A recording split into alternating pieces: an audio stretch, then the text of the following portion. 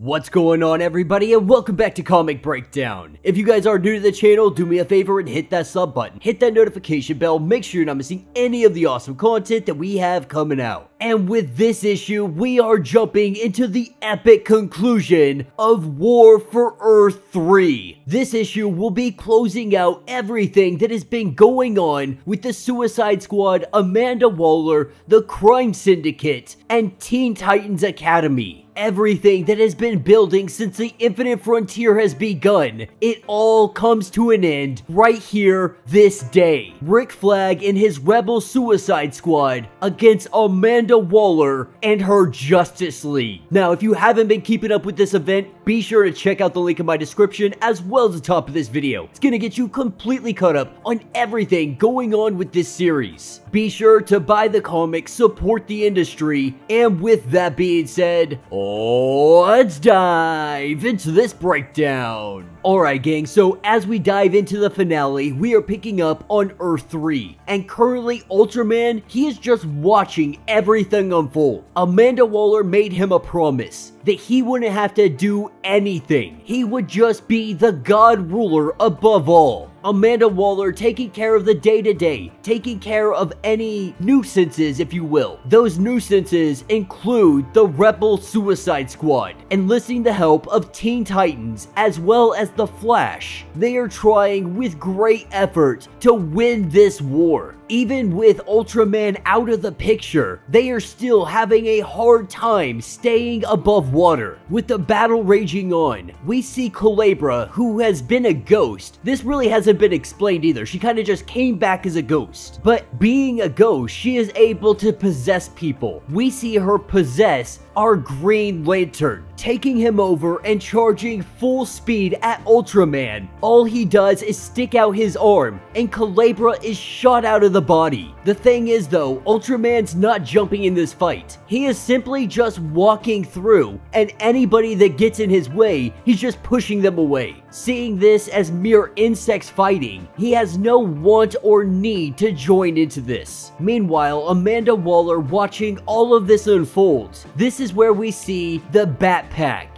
Now, these guys are from Teen Titans Academy. They had snuck on the ship of the Teen Titans. I guess you could just call them Titans now, because they are the teachers, they are the mentors. They came here trying to put a stop to Amanda Waller. With her turning around and seeing the teenest of teens, she can't help but laugh hysterically. While all of this was going on, Harley Quinn and Mirror Master, they snuck into Amanda Waller's plans, taking the head of Yorick. And Yorick's really hard to explain if you haven't been keeping up with the Suicide Squad, but Yorick really is just kind of a random character that has been brought in that has advanced technology and advanced intelligence to do everything that Amanda Waller needs. As they sit here and discuss where Ultraman may be, because they want to keep eyes on him. If he decides to join this fight, it will be over in a matter of seconds. This is where Yorick's head turns on, not really understanding what is going on here. We pick back up with Amanda Waller watching out the window, and Deadshot takes a shot at her. With Parker stepping in front of her, Parker takes the bullet. With him going down, Amanda Waller, she initiates a very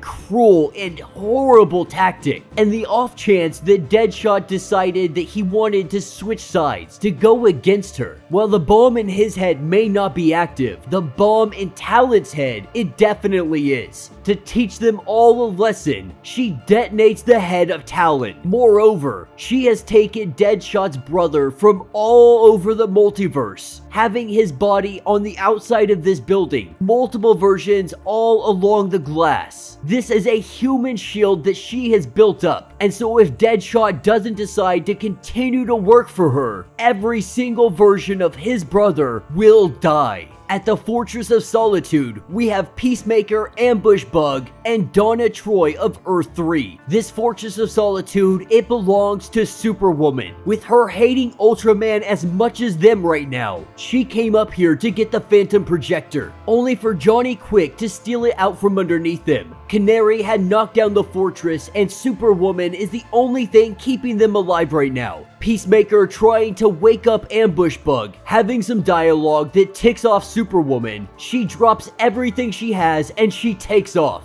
ambush bug able to teleport them out just in the nick of time. Taking us down to hell, we have Brainiac Etragon 666. Imprisoning Match and Nocturna down here. This isn't really prison for them because now they just get to be together. Amanda Waller has come down to hell because she has a proposition for them. With Peacekeeper, Rick Flag, and Ambush Bug all meeting back up and knowing the location of Ultraman, they want to go pay him a visit. With him currently at the zoo, they have gone to have a conversation. And as he sees them rolling up with guns, he tells them like, no, you can't do anything, right? Like if I snap my fingers, you guys are gonna die. What Rick Flag has come here to do is convince Ultraman to go against Amanda Waller, telling Ultraman that he has been manipulated. You call yourself a god, you see yourself as the king of this planet, but the truth is, you are just a puppet. Amanda Waller, she is doing everything. The truth is, Amanda Waller, she has been manipulating you. She is currently just keeping you out of the way for whatever plan she actually has, divulging that that plan is to seal this planet off from the rest of the multiverse. Seeing the plans firsthand, he asks Ultraman, how do you not see that you are her superhuman puppet? And he's really not trying to offend him. Rick Flag is simply letting him know that he has been that puppet as well. Ultraman, in a fit of fury, he uses his heat vision and he demolishes tons of giraffes and zoo animals. Not really sure if this was the best of ideas. It is the only thing Rick Flag can think of to take down Amanda Waller. And that's what takes us to Waller's HQ.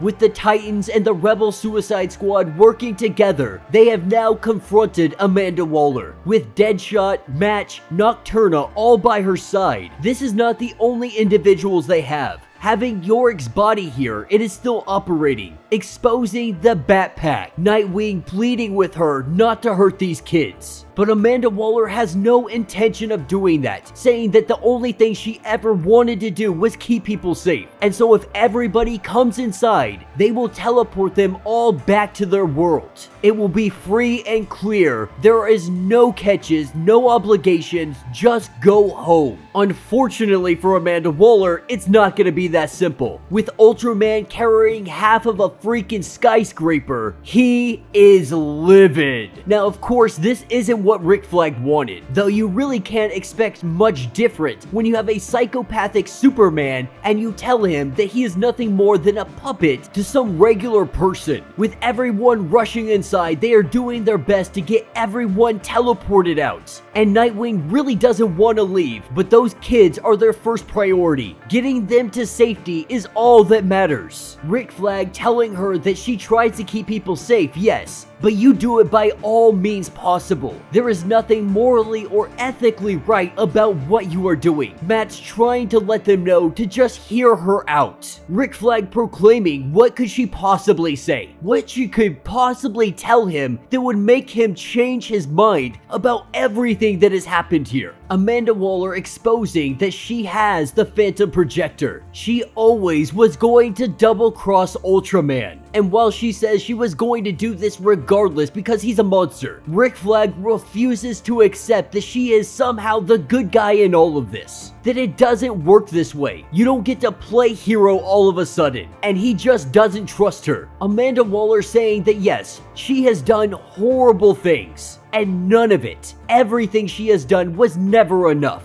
But she truly does believe that she can save EARTH-3, these people on this planet. And the first step is stopping Ultraman, asking Rick Flag if he will team up with them this one last time. And even Nightwing chimes in, letting him know that he really does get it. Your mentor disappointed you, went way too far, over and over. But is today about today? And at this point, Rick Flag, he truly does feel like he's just losing his mind. Like, how can nobody else see what I am seeing? After everything she has done, everything she has manipulated, all of the deaths and the lives that she has taken to achieve this goal, and you guys are gonna sit back and say, well, she's the lesser of two evils. And so he takes that Phantom Projector and he smashes it on the ground. Not trusting her, not trusting the situation, not knowing what the inevitable outcome would be, he's not taking chances. and with Ultraman ripping down these walls, exposing Amanda Waller as he is about to take her out. This is where we see the arrival of Superwoman, knocking him across the face, letting him know how disgusted she is with him, becoming Amanda Waller's puppet, letting her take everything from them that they have built. He was supposed to be a god, but he is nothing more than a man. As the two titans have their battle raging across the city, this gave them the window, an opportunity for Yorick to try and get the Phantom Projector back online. Amanda Waller telling them to turn the teleporters back online as soon as possible because she is getting out of here. Our heroes, of course, they cannot leave everyone in this world to this destruction, with Ambush Bug and Mirror Master going after Ultraman, the two of them flinging him from mirror to teleportation, from the bottom of the sea to a volcano to the moon. This is only going to slow him down temporarily. This gives them the opportunity to try to fix the Phantom Projector, connecting Yorick's head back to his body. This gives him the ability to figure out how to solve this problem. As our Rebel Suicide Squad, they move in on Ultraman, he is throwing up kryptonite. Indulging in too much of it, he is starting to get into a weakened state, hoping that this would be their chance, their opportunity. Everyone makes a move on him, but no one is able to touch him. With the projector fixed and powered up by the lantern, we see it turned on and Ultraman is sucked into it, begging for Superwoman to help him out. Telling him he is pathetic, she watches as he gets sucked into this puck. And so while the battle against Ultraman has been completed, Rick Flag is going to lead the Crime Syndicate with the keys, hoping that they will rebuild to make it better. And Amanda Waller, she is MIA, with Talon and Calabra being ghosts. They're trying to figure out what they're gonna do next, and this is where Amanda Waller teleports back in, Match coming in and protecting her, taking Rick Flag's gun and breaking it in half.